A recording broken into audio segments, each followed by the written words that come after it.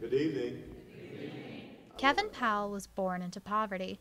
His father left before he was born. His mother had an 8th grade education. She was forced to raise me on welfare, food stamps, government cheese, and the kind of poverty I would wish on anyone. The one thing that saved Powell's life?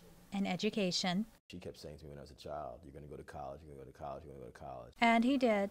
Powell attended Rutgers University, but his love for reading and writing came much earlier in life. I'm a writer because my mother took me to the library when I was 8 years old. She allowed me to roam around the library, and that's how I ended up falling in love with books and eventually decided as a young person, I want to be a writer. After his time at Rutgers, Powell joined the cast of the very first season of MTV's The Real World.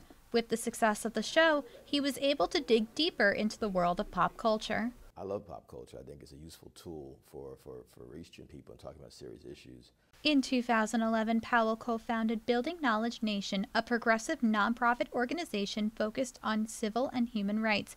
The organization has worked on several racial profiling cases and was a deep supporter of the recent Women's March. We're big supporters of anything that's about justice and equality and opportunity for all people, no matter what their background is. Despite being the co-founder, Powell doesn't believe in titles beyond that. We're all equals and all our voices matter in the organization, and that's how we operate. Powell's advice to success? Read more, study more, and travel.